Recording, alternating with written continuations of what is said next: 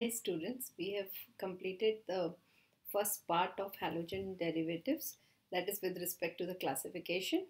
We have completed four pages of our notes, or you can say government textbook or the NCRT textbook. Now see, these are the notes which I have made for you. I'll be sending its PDF to you today. Copy the notes in the fair notebook, copy, but read, understand, then copy in the notebook.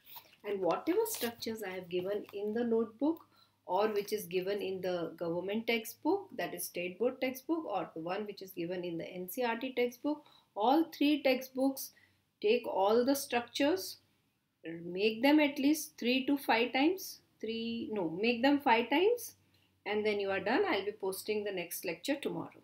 Bye bye, and love and blessings.